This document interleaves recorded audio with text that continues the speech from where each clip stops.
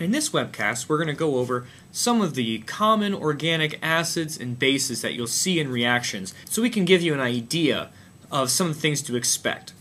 Oftentimes, acids and bases are great catalysts to get reactions to occur. Some typical acids that you'll see that you may have come across before are some strong inorganic acids like an HCl or an H2SO4 or an HNO3. These are three strong acids. Some organic acids that could be added are a p-toluene sulfonic acid, so if you see a TSOH or a PTSA, TFOH, triflic acid, acetic acid, another one you may see sometimes.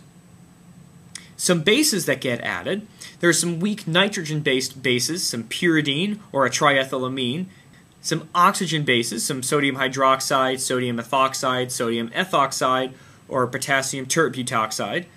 Some strong nitrogen bases, some sodium amide, or lithium disopropylamide, LDA, sodium hydride, or N-butyl lithium.